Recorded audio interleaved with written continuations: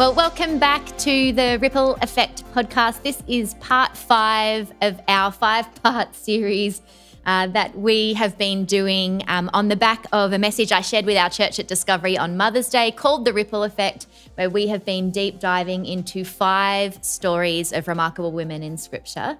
And we've been looking at the concentric circles of the ripple effect that happens when somebody in Scripture encounters God and everything changes from that point. So we started off by talking about Ruth and how one encounter with God transforms not just the individual but the whole household. Beautiful story. And then we talked about the woman with the issue of blood, one of my favourite stories in Scripture, where the encounter doesn't just transform her and heal her immediately, but the entire crowd are impacted. Then we talked about the woman at the well and looked at how that encounter with Jesus transformed not just that woman but the entire village. And then we went another layer out and talked about Esther and how one encounter with God, and when God intersects a life, an entire nation can be impacted. And we looked at that broad scale. And now we're at week 5 talking about Mary, the ripple effect of all ripple effects, this unmarried teenager from Nowheresville who finds favour with God, the Scripture tells us, and is chosen to carry the Saviour of the world, Jesus, the hope of humanity. A remarkable story, story that's found in Luke chapter 1, if you want to go back and reread that sometime during the week for those of you who are listening. And, as this story goes, what's interesting about this story is that when the angel, she has an angelic visit from not just any angel but the angel Gabriel. What's interesting about this is that the commentators say there'd been no signs or miracles for quite some time, and then this happens. And as angels tend to do in Scripture, the first thing they say that Gabriel says to her when he encounters her is, "Do not be afraid," because clearly their countenance must have been reasonably overwhelming.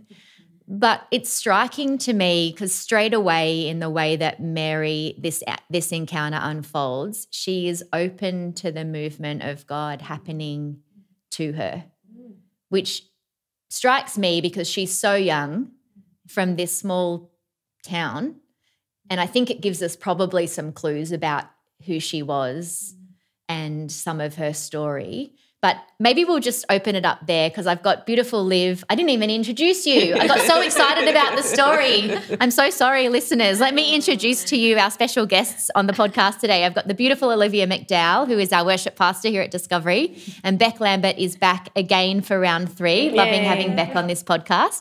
Beck's our executive pastor here at Discovery. So my apologies for not introducing you sooner. It's all good. No, it's great. But I'm going to throw to you ladies to share. Maybe let's just start with what jumps out at you in this story? What strikes you? What do you think the author is wanting us to see and notice? Yeah. I'll jump in. I think originally when we were talking about Mary and looking into this part of Scripture straight away, it stood out to me just how willing she was for the will of God to just come about in her life. Like straight away she has that posture of surrender and servant-heartedness to just let God do whatever he was doing with her. And that it's so overwhelming as you read it that there's no hesitation in her to be like, oh, but why me? Like she's just straight away I'll just let the will of God be in my life. And, that was definitely the strongest thing that stood out to me. Yeah, that's funny because, she doesn't say why me, but she's like, how's it going to happen because I'm a virgin? Just please explain. Yeah. I'm up for it, but I just don't understand how this is actually going to happen. Yeah. It's like it's not even questioning, why has God chosen me for this time? But just like, she's gone straight to the how. Oh, how's this going to work? Like it's such a female thing to do. Like straight to the details. Give me the details. So true. Yes, similarly, I think I've picked up on a couple of things that she says. Her response, I am the Lord's servant, may everything you have said about me come true. And then later on in the song that is written there, she says, in the midst, he says, he has done great things for me, and from now on all generations will call me blessed. And I just thought how easy it is for us to read that all these years later, knowing how the story unfolded for her, but she's saying that stuff in real time, not knowing how it all is going to wrap. And also, like, really importantly, she has no regard for her own social standing, being an unmarried woman, being pregnant, like what that would do for her in her social standing and being judged and probably an outcast. No regard for any of that. All she says is, you know, he's done great things for me, and all the generations will call me blessed. It's like she had this lens into the future that is incredible because we get to see it all these years later, but she didn't have that perspective. And so that jumped out at me. And I also just personally loved that she pretty much picked up straight away and then went to Elizabeth.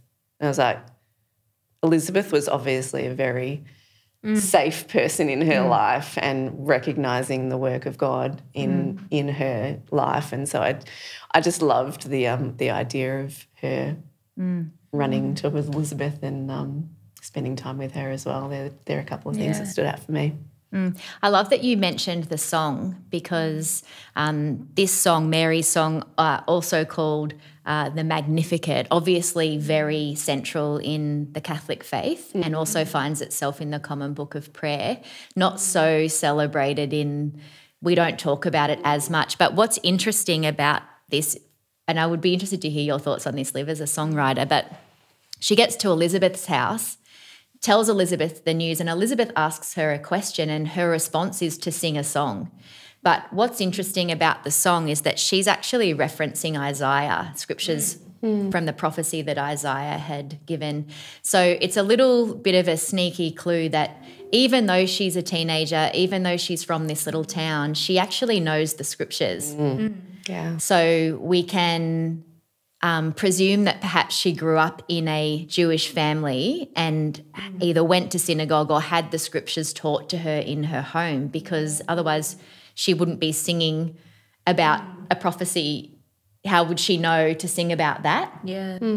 So she's not just a teenager that knows nothing. She actually does know these stories. And I've often wondered, when the angel came to her and when she learns this news, whether her mind would have thought back to that and gone, I've heard these stories be taught and now all of a sudden I'm in the story. Like this is this is happening. I'm now a central character in the story that I've known about and been taught about since I was a little girl. Yeah. But from a songwriter's point of view, you know, because this is a testimony, right? She's singing a testimony and she's also singing of the story of the people of God. She's referring back to that. So I don't know what your thoughts are when you read this song, Liv, and just your experience of the way you go about what is it that inspires you to write songs, or where does that come from? Yeah, it's so interesting because, like, all throughout Scripture there's people like David, people like the Israelites, where whenever they've met with God, straight away their response is a song.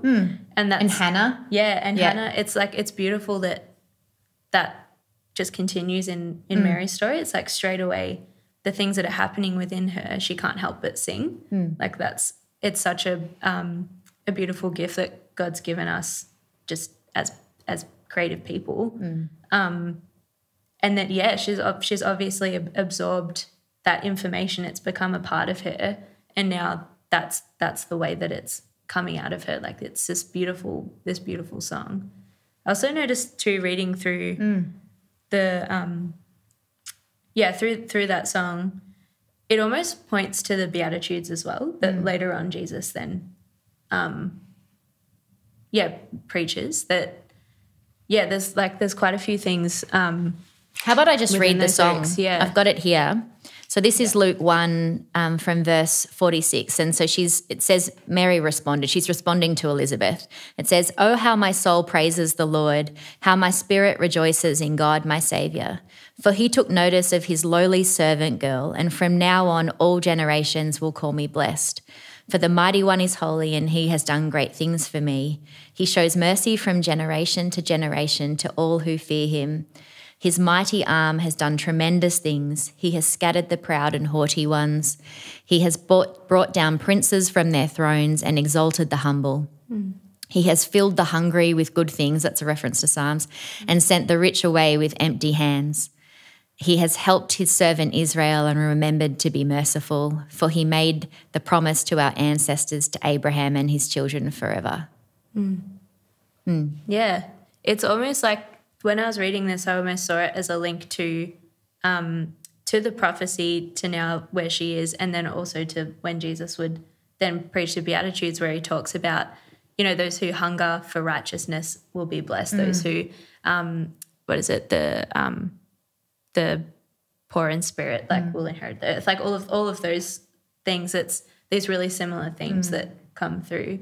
That I thought was beautiful. That that's just part of her. That's just who she is, and it's something that that God has favor upon in her life. That it, like it says from the start of Luke chapter 1 as well.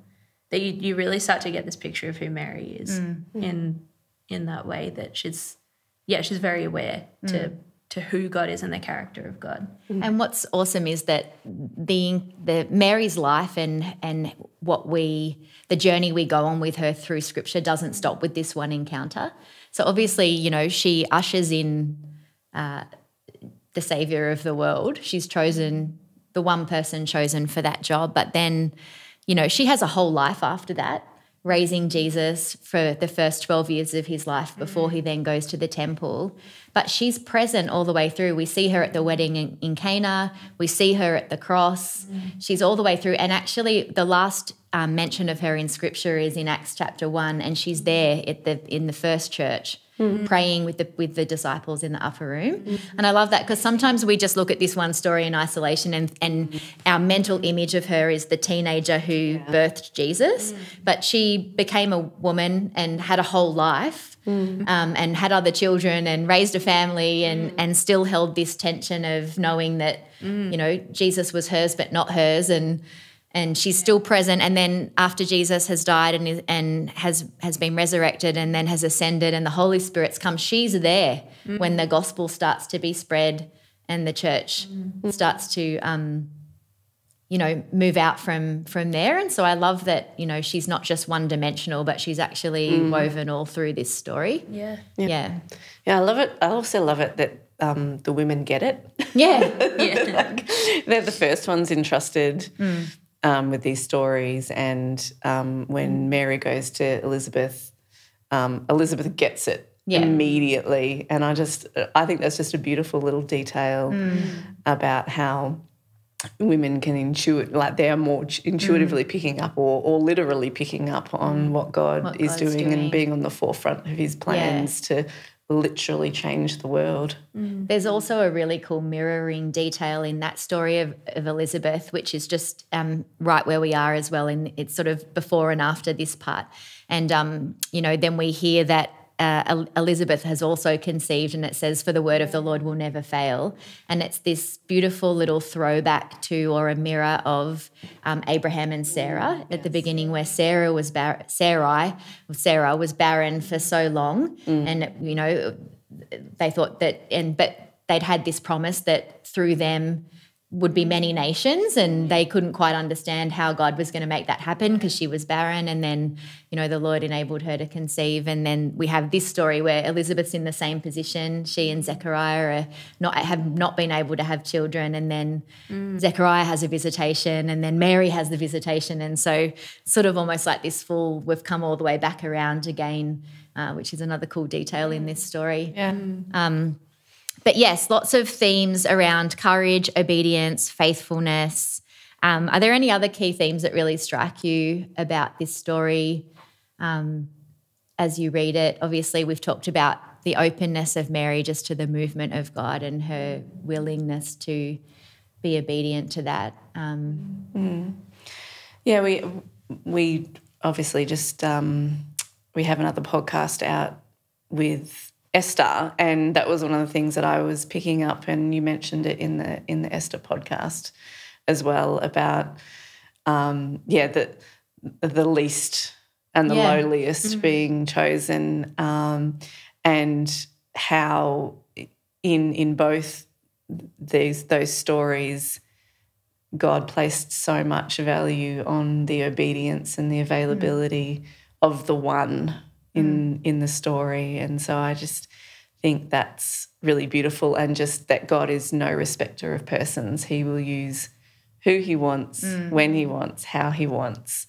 And our choice is whether to cooperate and get on board with what God's doing. And Mary is a beautiful example of someone who has no regard for herself in the midst of God's plans.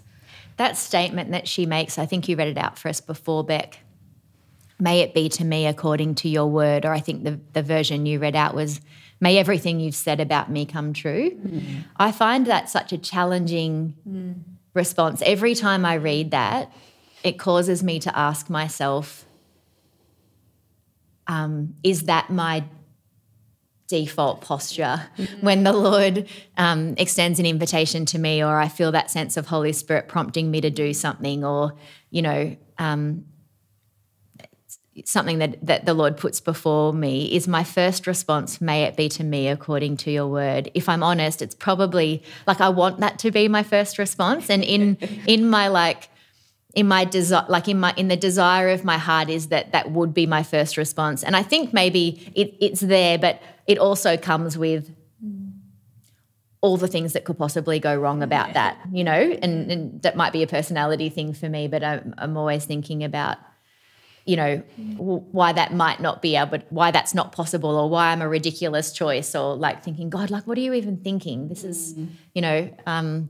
I don't know if you find that challenging. I find that a challenging statement. May it be to me according to your word. I think it's a great discipleship journey, encouragement. How do we keep moving towards that being our default posture? Yeah. And I think that's part of the journey, learning to trust in God's sovereignty and his plan enough to know that he will never ask you to do something that he won't also then equip you for. Like he didn't ask Mary to do that and then not provide a way or a pathway. Yeah. And people around and her, people. Like Elizabeth, they're both like pregnant at the same time. Like it's so beautiful that happens. Well, and Joseph, who could have been really put the betrothal system or process, that cultural process in jeopardy, because and obviously the Lord was gracious in giving Joseph his own encounter to reassure him that this was all part of the plan and it was going to be okay. Yeah, I think I resonate with what you're saying, Jode, there about you want that to be your first response. Yes, let it be as you say, have your way, Lord. And they're easy words to say but really hard to walk out, because Mary still had to walk out what that meant. It would not have necessarily protected her from ridicule or shame, or, how the family would have felt about it. She still had to walk through that. And so as I think about when I'm like counting the cost of the yes, Lord, and just wanting to lean into the yeses of God and what he's asking of me, but being aware that there will at times be a personal cost and people might not understand or might misinterpret it, but trying to get beyond myself in those moments, I think. Yeah. Well, this has been a rich conversation. Maybe one final encouragement or invitation for our listeners as we bring this episode and really the series to a close. What would you like to leave people with? Yeah, I think for me, just throughout this whole section of scripture, I love that the servant-heartedness of Mary. Like that to me it's such a beautiful way to live your life as someone who's following God, just to constantly be in surrender for what he is doing and what he's outworking through you. because, I mean, look what incredible things came from Mary's life, but all of the women that we've talked about, like, and that you've been talking about, you just never know what God's doing, and it will always end with glory to God, and a life that is just so beautiful and so rich with His presence. And I think for me that's something that I always want. And Mary just is one of those people in Scripture that just gives us such a beautiful, strong picture of that.